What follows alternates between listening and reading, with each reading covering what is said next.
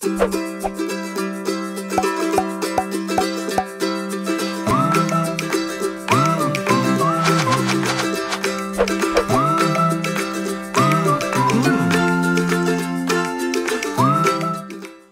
right, hello, welcome to Ask a Scientist. My name is James, and I'm going to be answering some of your questions today.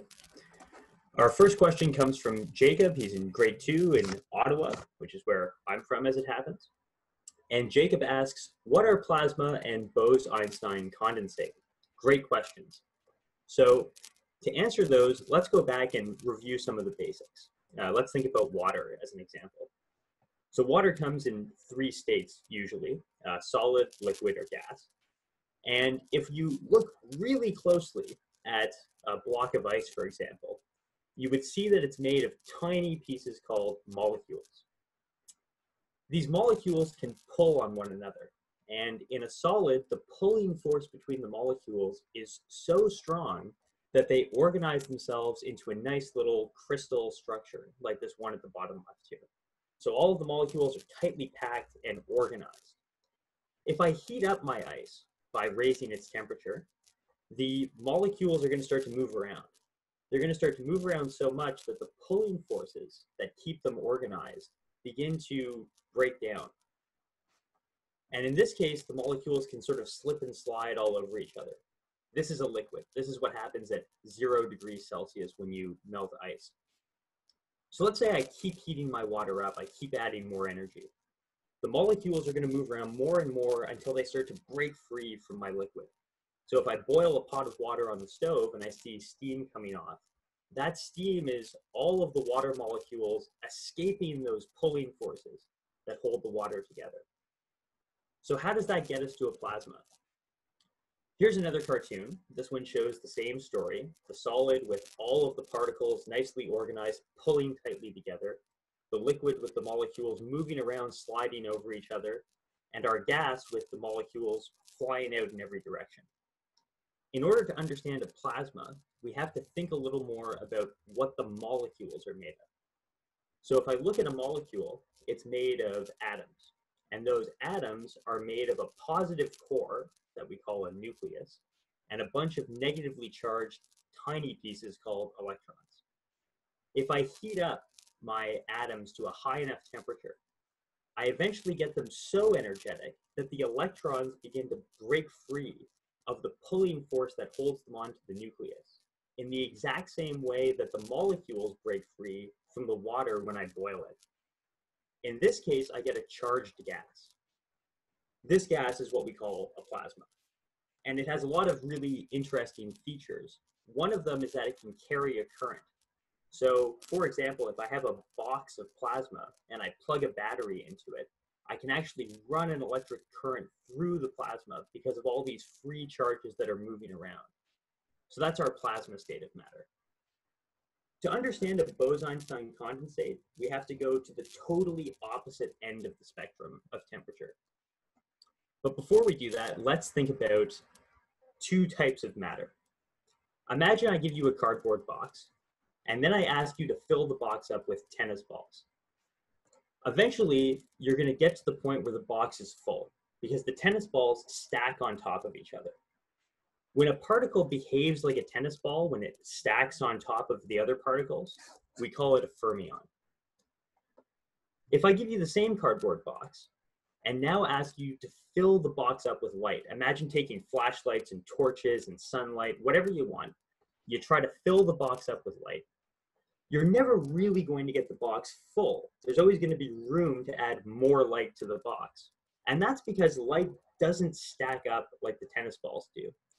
Light kind of all smushes together at the bottom of the box. It kind of piles into one place.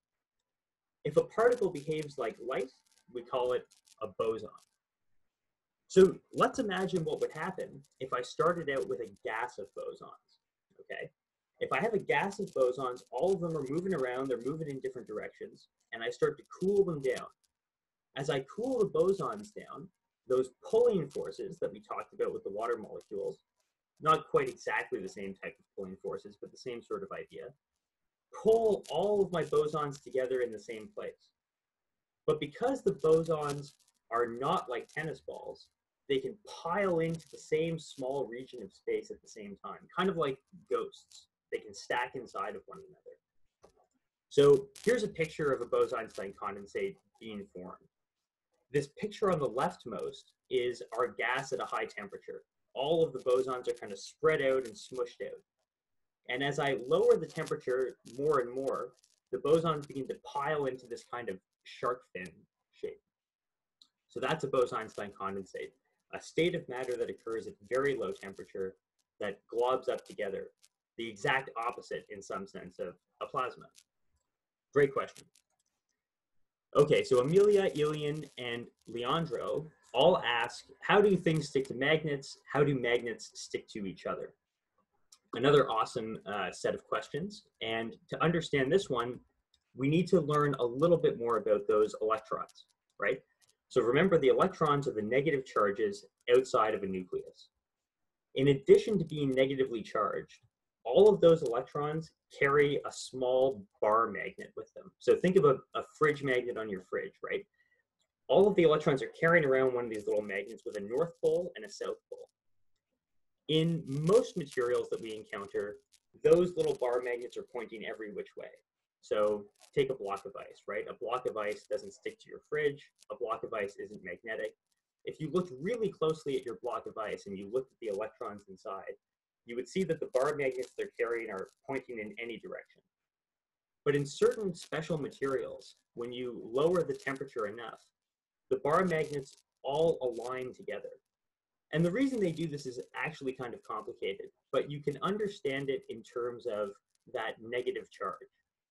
So remember that negative charges repel negative charges. Inside of a solid where everything is close together, the electrons are uncomfortable. They don't like being close to each other. And so they try to arrange themselves in such a way that they can be as far apart as they can. When they do this, all of their little bar magnets line up together, and you get something that we call a ferromagnet. So ferromagnetism is a fridge magnet. But what about these other materials? What about things like a coin? You know, so sometimes you can have a coin that doesn't stick to your fridge, but it will stick to a magnet. Well, in those materials, the bar magnets aren't organized, but they are able to move around. And so if you introduce a magnetic field, say I take my fridge magnet and I try to hold it to a paperclip, all of the little bar magnets in the paperclip will snap together and try to follow along the magnetic field from the outside magnet that I've brought in. And that phenomenon is called paramagnetism. So ferromagnetism is our fridge magnets, stuff that push magnetic fields out into the world, and paramagnetism is when a material like a paperclip is able to respond to a magnetic field and try to align and snap to it. And when that happens, an object like a paperclip or maybe a quarter or something can stick to a magnet. Okay, so that's a great question. There's one last case, that's diamagnetism. That's the word we use for things that don't stick to magnets. So you think about a piece of wood or plastic. Wood and plastic don't like magnetic fields. They don't try to align. The electrons inside of those materials couldn't care less about the magnetic field that you're applying. Okay, awesome question. Okay, so Kai Ning asks, can you find magnets in nature? And the answer to that is absolutely. So the first magnets that we have in writing come from about 600 BC, and they were discovered by the Greeks, but all over the world, people discovered magnetism. One way to make a magnet in nature is to take lightning and to add it to the mineral magnetite. So magnetite is a rock. You can find it inside of a cave or a mine, and it's composed of iron and oxygen. And if a lightning strike occurs near magnetite, all of the electrons in the magnetite, remember that they're all pointing any direction they like, right? When the lightning comes down, it produces a strong magnetic field that causes all of those electrons to align, to snap together, kind of like in the paramagnetic case. The difference is that once the electrons snap together in a material like magnetite, they stay snapped together, and you get what's called lodestone. So in the ancient world, people discovered that these rocks, these lodestones, could attract things like iron nails, and that was the earliest discovery of magnetism that I'm aware of. So yes, magnets can occur in nature, and in some pretty cool ways. Okay, so Lauren asks, what is a superconductor? So to understand superconductivity, let's just remember how electrical conductivity works in general. So here I have a wire on the left-hand side, maybe a cable that I plug into the back of my computer. And so that I don't shock myself, that cable is going to be covered in a piece of rubber, an insulator. Inside of an insulator, the electrical charges are all stuck to the atoms that they came with. So when I cool my substance down, I make it into a solid, all of the electrons are held tightly together, they can't move around, and so I can't conduct electricity. But inside of my insulator, maybe I have a copper wire. If you look closely at a copper wire under a really strong microscope, you would see that it's arranged into sort of like highways for charge. And those highways for charge allow the electrons in the copper to respond to, say, a battery or an electric field. And so that's why we have conductors. So what's a superconductor? Well, even inside of copper, where you have these nice highways for the charge to move along, you might have impurities. You know, maybe your copper isn't 100% pure. Maybe there's a piece of nickel in there or something that jams up the highway and makes it hard for the electrons to flow freely. In a superconductor, that's not a problem. If you cool a superconductor to a low enough temperature, the electrons can move without any resistance at all. Superconductors have one other property, which is pretty interesting. They are perfect diamagnets. So remember before we said that a paramagnet likes magnetic fields. If you apply a magnetic field to a paramagnet, it'll respond by sucking onto the magnet. A diamagnet hates magnetic fields, and a superconductor really hates magnetic fields. So you can see here on the right a picture of a superconductor levitating above a magnet. The important thing to remember here is that the superconductor isn't itself magnetic. It's just trying to push out the magnetic field coming from the magnet below it. So this picture on the right is actually an example of real levitation, not science fiction. Very cool. So some people think that superconductors might be useful for things like high-speed rail lines. And actually, we use them all the time in medical imaging devices, because those devices require strong electrical currents in order to image people's brains, for example. So superconductors, very useful, pretty super. Okay, Joanna asks, when making tea, will putting milk in before or after the boiling of water affect the temperature differently? So the answer is actually no. And in order to understand why, we have to think about how heat moves around, okay? So in this cartoon, block A has a higher temperature than block B. I put them both together, and after I wait for long enough, the two blocks will come into what we call equilibrium. Equilibrium is just a way of saying they have the same temperature. So imagine your tea in your cup, and you've got your milk, and you've got your hot tea. No matter which one I add first, they always have to come to the same equilibrium. The total energy between the milk and the tea is the same no matter what order I add them in.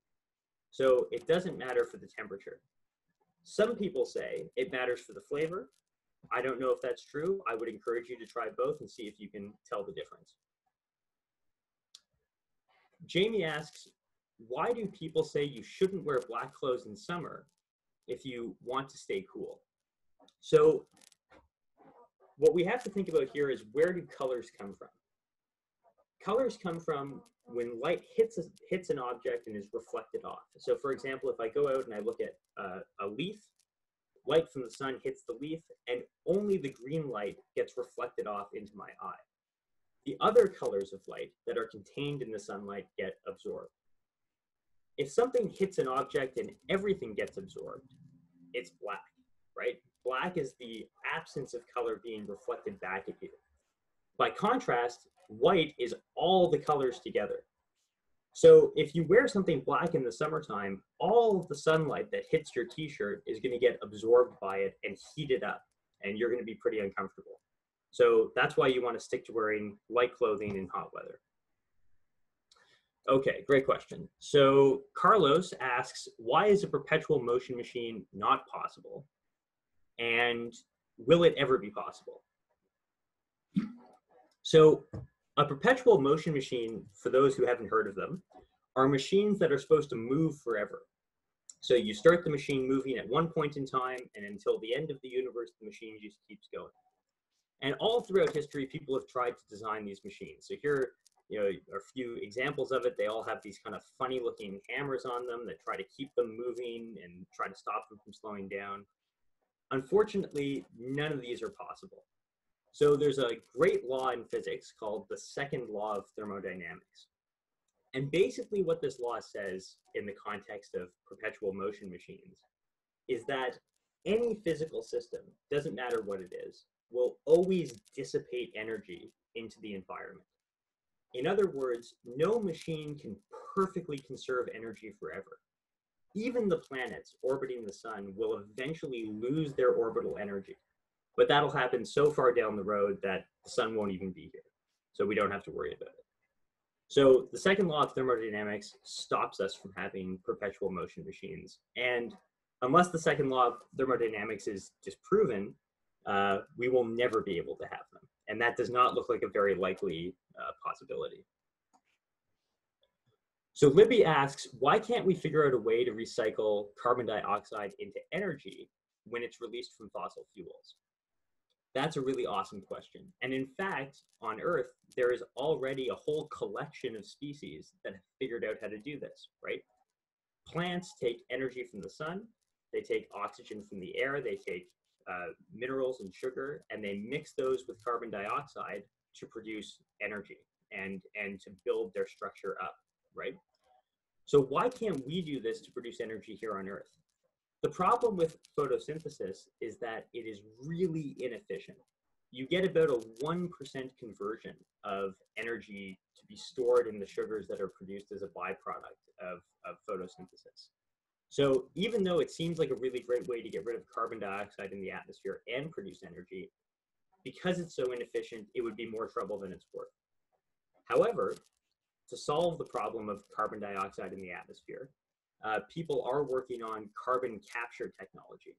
So this technology doesn't produce energy. It actually requires energy as an input, but it can suck carbon dioxide out of the atmosphere to help reduce greenhouse gases.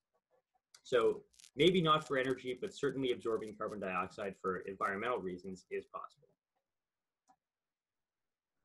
Okay, so Teresa asks, why is nuclear energy so dangerous? So the first thing I'd like to say here is that nuclear energy does not have to be dangerous, but it certainly can be extremely dangerous. And to understand why, we have to think a little bit about how nuclear energy gets made. So inside of a nuclear reactor, those cores of atoms that we talked about when we were learning about plasma get hit by a particle called a neutron, and they break apart into two smaller atoms that have more energy than the initial atom did.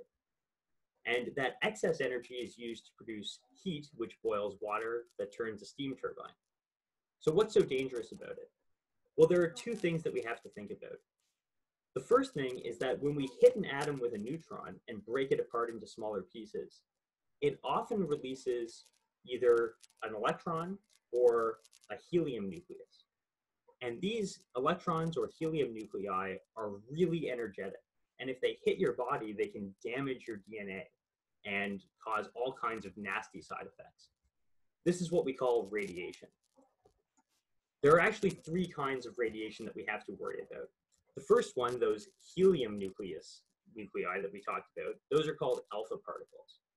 The free electrons moving around are called beta particles, and then we can also get really high energy light that people call gamma rays or gamma photons. So these three types of radiation can all harm you, but fortunately we can block them. So if you go into a real nuclear reactor, they're going to have concrete and lead-lined walls to keep all of that radiation contained. But radiation isn't the only danger from nuclear energy. We also have a risk of nuclear meltdown. So if I have this chemical reaction occurring, a neutron comes in, it splits one atom, that atom shoots out a new neutron, it splits another atom. What happens if we lose control of the reaction?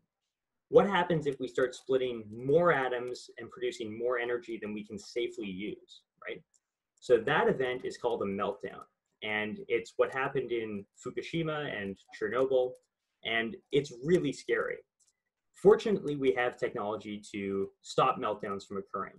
So one technology is to use what's called a control rod. You can take a metal called cadmium, and you can put it inside of your nuclear reactor, and it will gobble up all those neutrons that are flying around. Remember, the neutrons are the things that actually break the atoms apart. And so if I eat up all the neutrons, then there's no way for the reaction to keep going, and I can safely stop my meltdown from happening. So I think it's important to remember that as long as we design reactors with the correct safety procedures and in places that are not at risk of being hit by natural disaster, nuclear energy can be very safe. But it's important to remember the risks involved as well. So yeah, that's a great question. Okay, so Jacob asks, how long until we run out of non-renewable energy in the world? So this is a tricky question to answer because it's hard to estimate how much non-renewable energy is already on the planet. There's a study from Stanford University, and the link down here, the link is down here at the bottom. So if anyone wants to go and learn a bit more about the assumptions and methods of this particular study, they can follow that link and learn a bit more about it. And in that study, they produced this plot which estimates how long we have until we run out of coal, gas, and oil. And so you can see on this figure that by the end of this century, we might be looking at a situation where we're running out of non-renewable resources. So that's really extra motivation to invest in things like solar and wind power, and indeed, maybe even nuclear energy. So yeah, very important question. Okay, and finally we have Samantha, and Samantha asks, how do you calculate how much dark energy there is? So for anyone watching who doesn't know, in the early 20th century, this guy Hubble looks through his telescope, and he discovers that no matter where he looks in the night sky, the other galaxies in the universe are moving away from us. So the universe is expanding. Now, the naive expectation would be that gravity, which pulls things together, is trying to slow that expansion down. But when you check, it turns out that the expansion of the universe is actually getting faster as time goes on. So here's a fun little cartoon. It kind of maps out the history of the universe. You've got your Big Bang, a period of rapid inflation, and then you get up to today, where we're in this expanding universe with galaxies and planets and stars and so on. If you look at a distant star, you can see how fast it's receding if you can predict how bright it is. So we call these things standard candles. In particular, we use supernova. So when a star explodes, we can basically understand how bright that would be if it was right next to us. And so when we look up at the night sky, based on how dim it is, we can figure out how far away it is. And we can use that to measure how fast the universe is expanding.